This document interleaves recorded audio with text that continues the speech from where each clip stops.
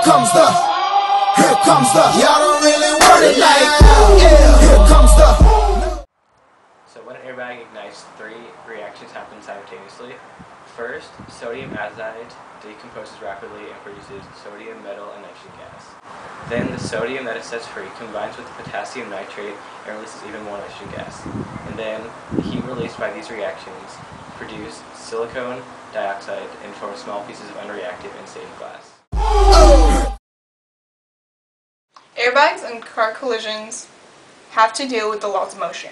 The laws of motion state that unless an outside force acts upon an object, the object will continue to move at its current speed and direction. The cars consist of several objects: the vehicle itself, loose objects in the car, and passengers. If these objects are not restrained, they will continue moving at whatever speed the car is traveling at, even if the car is stopped by a collision. Stopping an object's momentum requires a force acting over a period of time. When a car crashes, the force required to stop an object is very great because the car's momentum changed instantly while the passengers had not. What an airbag wants to do is to slow down the passenger's speed to zero with little or no damage. The limitations that it has to work with are huge. The airbag has a space between the passenger and the steering wheel, or the passenger and the dashboard, and a fraction of a second to work with. There are three parts to an airbag that help accomplish this feat. The bag itself, which is made of a thin nylon fabric which is folded into the steering wheel or dashboard, or even more recently, the seat or the door. The sensor is the device that tells the bag to inflate. The inflation happens when there is a collision force equal to running into a brick wall at about 10 to 15 miles per hour. The airbag's inflation system is the third part that helps accomplish this feat. John Hedrick patented his idea in 1953 for what he called safety cushion assembly for automotive vehicles, and they are now mandatory in all cars. So there are many airbags in a car. The standard ones are the ones in the steering wheel, and the passenger airbags right here.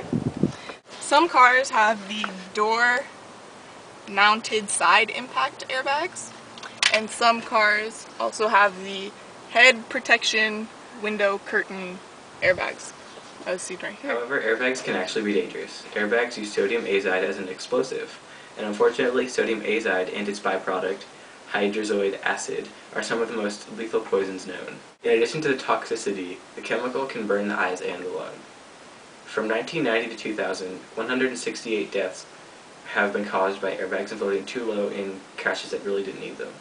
Most deaths by airbags are caused by not using the seatbelt or not using it properly. Statistics show that airbags properly can reduce the risk of dying in a direct frontal crash by about 30%. The National Highway Traffic Safety Administration estimates that the combination of an airbag plus a lapsed shoulder belt reduces the risk of serious head injury by 81%, compared with a 60% reduction for belts alone. Okay, so to minimize the risk of an airbag, you can put your seat back 12 inches. I'm way too far forward right now, so... that's more than 12. Okay, well, as far back pretty much as you can go where you can still reach the pedals is fine. Slightly, like, recline the back of your seat, so... Whoa.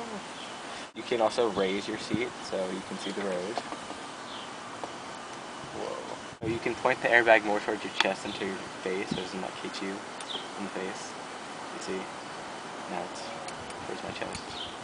AAA recommends that instead of putting your hands at 10 and 2, you should put them at 9 and 3, so when the airbag explodes it doesn't hit you in the arms or your wrists or cause injury. The rules are different for children.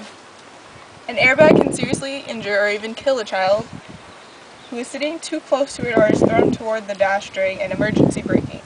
Experts agree that the following safety points are important. Children 12 and under should ride in the back, buckled up, in a properly installed, age-appropriate car seat in the rear seat. Infants in rear-facing child seats under 1 year old and weighing less than 20 pounds should never ride in the front seat of a car that has a passenger side airbag. If a child over 1 year old must ride in the front seat with a passenger side airbag, he or she should be in a front-facing child seat, booster seat, or properly fitted lap/shoulder belt, and the seat should be moved as far back as possible. Some vehicles have airbag on-off switches for times when there is a child riding in the front passenger seat or the front passenger has a certain medical condition. Boom, boom, boom, gotta get that. Boom, boom, boom, gotta get that. Boom, boom, boom, gotta get that. Boom, boom, boom, gotta get that. Boom, boom, boom, that boom, boom, boom, that boom, boom, boom.